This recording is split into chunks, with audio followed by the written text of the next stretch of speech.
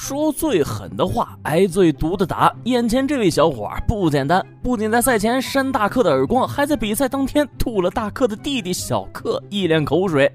其嚣张跋扈的性格一度让赛事方为其准备铁丝网防护，但依旧按捺不住他蠢蠢欲动的拳头。为此 WBC 还曾公开抵制过小伙。我们今天就来回顾一下小伙震惊世界的经过。时间回溯到2012年2月，年过40的大克里琴科在 WBC 迎来了他又一位挑战者德里克奇索拉，拳坛知名恶人，性格嚣张，一言不合直接上手。赛前发布会上，奇索拉就平头哥附身，结结实实的给了大克一记响亮的耳光。也就大克脾气好，要是换做泰森估计小伙已经倒在地上了。但你以为他的作妖之路就到此结束了吗？不，你太天真了。到了比赛当天，奇索拉跟大克的弟弟小克里琴科对视时，出其不意的向小克脸上吐了一脸水。新仇加旧恨，奇索拉成功点燃了大克心中的怒火。整场比赛下来，大克几乎全程压制，最终两人打满了12回合，大克以明显的点数优势获胜，再次卫冕 WBC 重量级冠军。看到这儿，你是不是在想，这个奇索拉的实力其实还不错，毕竟能在大克的全程压制下能坚持12个回合。但事实是，大克在第3回合左肩韧带意外撕裂，在第4回合开始就只能用右手打拳。但即便是这样，对手依旧占不到丝毫便宜。从数据上来看，大克至少在9个回合中牢牢占据着优势，并且当时的大克已经年过40，而且还只能用一条手臂作战，这是什么意思呢？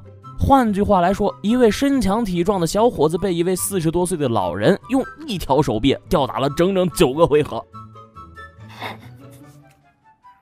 比赛结束后，作为胜利者的大克还没开始庆祝呢，奇索拉就已经开始 BO2 了。赛后的发布会上，奇索拉不知出于什么原因和局外人大卫海耶吵了起来，双方口水直飞，不停地用 F 和 S 开头的词语问候对方。到后来文斗不过瘾，双方展开了武斗。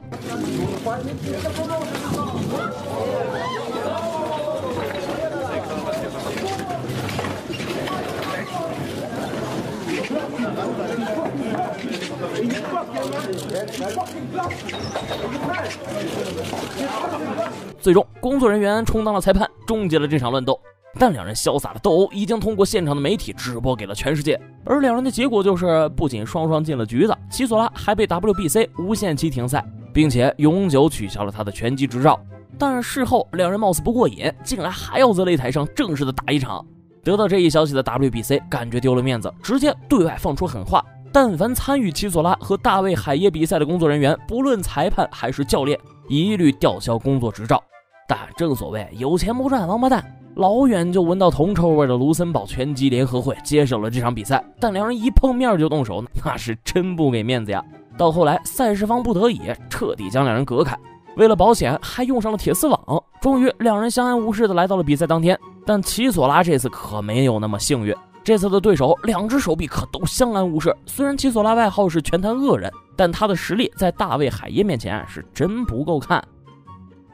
整场比赛奇索拉依旧全场被压制，并且在第5回合被大卫海耶抓住机会，前后手2拳重击，奇索拉第一次倒地。起身后大卫海耶乘胜追击，组合拳疯狂输出，奇索拉身体发软，第2次倒地。起身后奇索拉眼神涣散，裁判见他已经没有战斗能力，随后便终止了比赛。之后奇索拉背上了拳坛流氓的称号，虽然小伙实力不强，但勇气可嘉，职业生涯中打过多位高手，但就是胜率嘛。对此各位拳迷是如何看待的呢？欢迎在评论区留言。本期视频到此结束，我们下期再见，拜拜。